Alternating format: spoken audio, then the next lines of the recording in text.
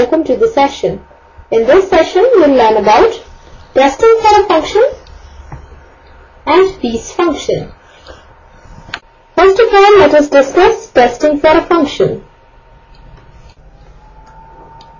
Now we know that a function is a special type of a relation, but all relations are not functions, though all functions are relations. So we check whether a given relation is a function or not by the following tests.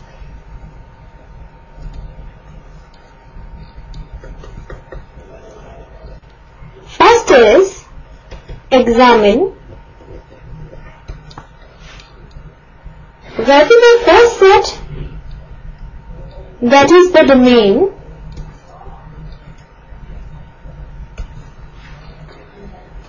is fully used up or not. And secondly, examine whether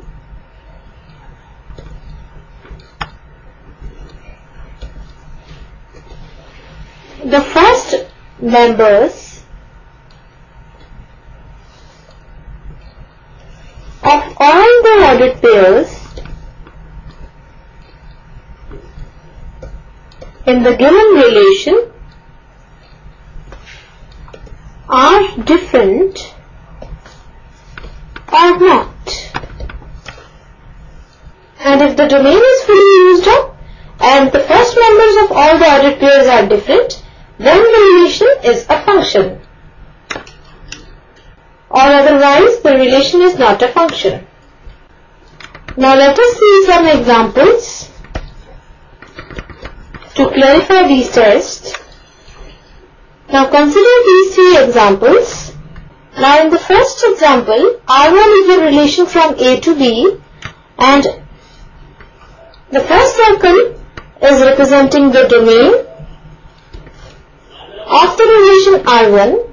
Now here you can see that this element of the domain is not used, that is, it is not connected with any element of the set B.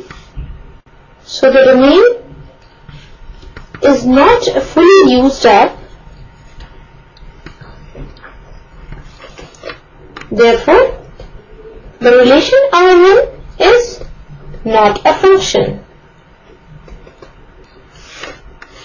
Now let us see the second example. In this, the first circle is representing the domain. Now here you can see that R2 is the relation from A to B, and the first circle is the domain, and the domain is fully used up. That is, all the elements in the domain are connected with the elements of the set B. But here 4, which is the element of set A, has two images in the second set, that is the set B. That means the first members of all the ordered pairs in this relation are not different. Therefore, R2 is not a function.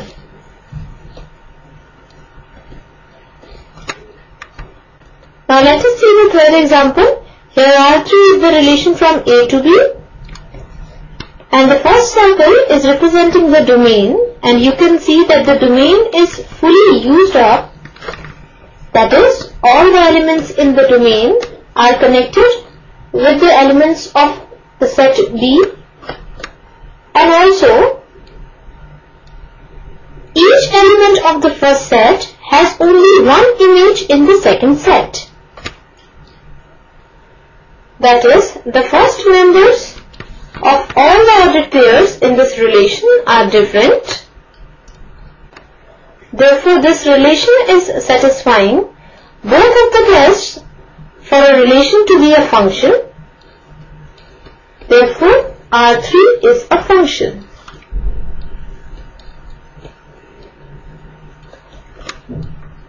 Now let us discuss one more test, that is the vertical line test.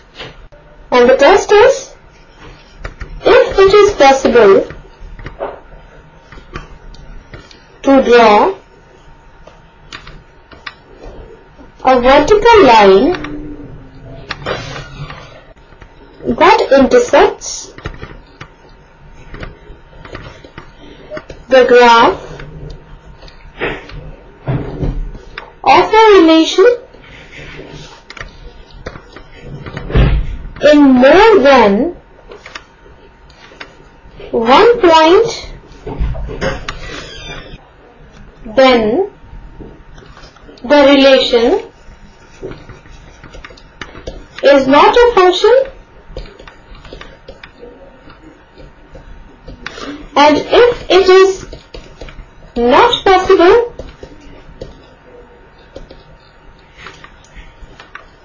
to draw such a vertical line,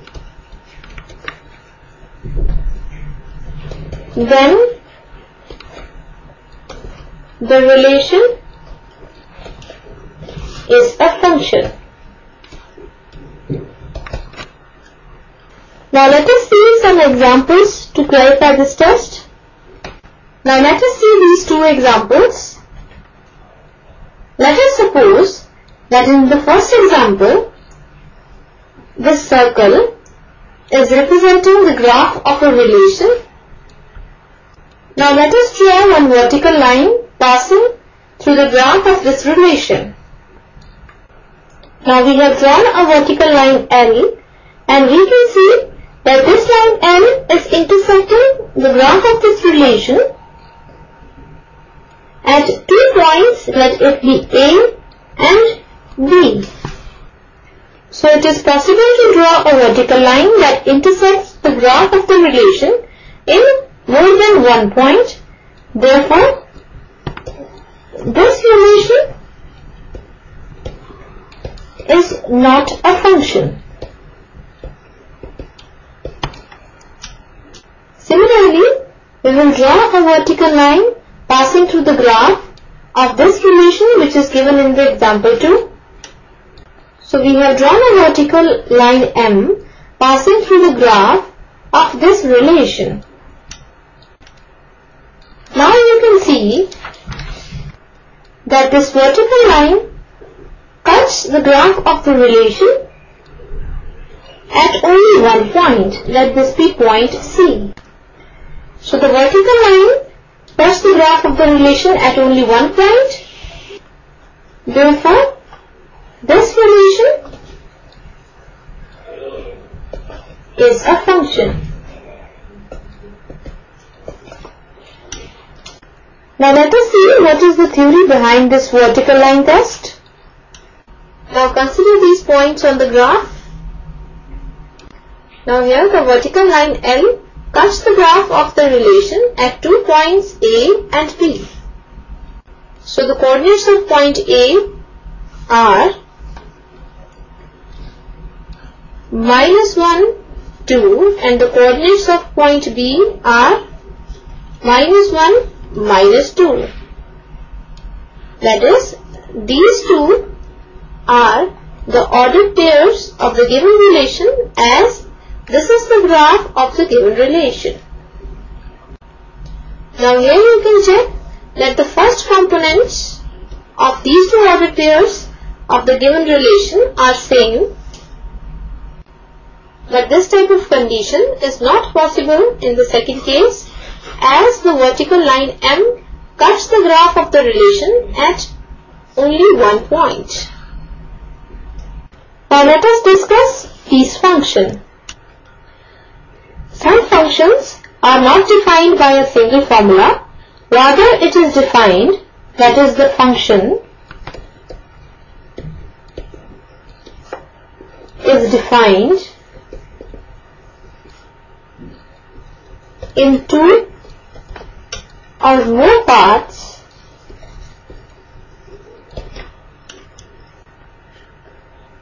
or you can say that the definition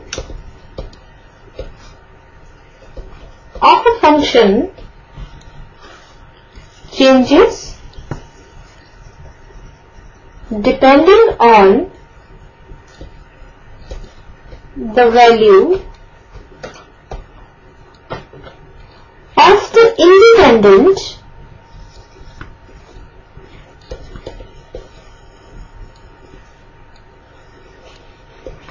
variable, then it is called a piece function. Now let us see an example for this. Here the function f is defined such that f of x is equal to -1 when x is less than 0, f of x is equal to 0 when x is equal to 0, and f of x is equal to 1 when x is greater than 0. Now this is a single rule as it defines one function even though it involves 3 equations. Now when x is less than 0, then f of x is equal to -1. When x is equal to 0, then f of x is equal to 0. When x is greater than 0, then f of x is equal to 1. That means the function f assigns a number to every real number. Therefore, the domain of the function f is the set of all real numbers.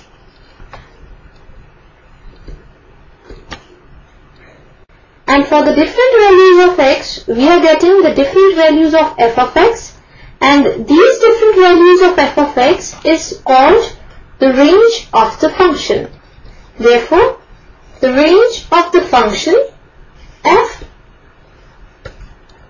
is the set, that is the set containing the elements -1, 0 and 1. Now let us see one more example. The piece function f is defined as f of x is equal to x square minus 1 when x is less than 0, and f of x is equal to 2x when x is greater than 0. Then we have to find f of -1 and f of 2. Now first of all we have to find f of -1. Now -1 is less than 0. Now f of x is equal to x square minus 1 when x is less than 0. Therefore, when x is less than 0, then f of x is equal to x square minus 1. Therefore,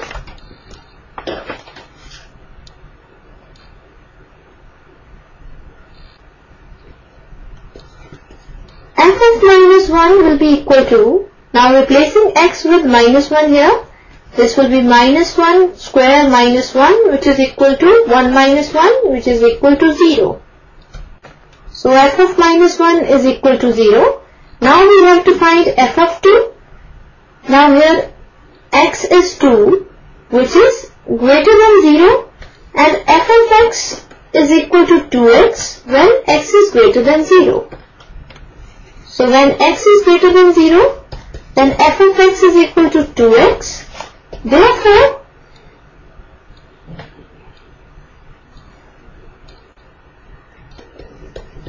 f of 2 will be equal to 2 into 2, which is equal to 4. That means the value of the function at -1 is equal to 0 and the value of the function at 2 is equal to 4. Thus we can say that a piece function is not defined by a single formula, rather it is defined in 2 or more parts.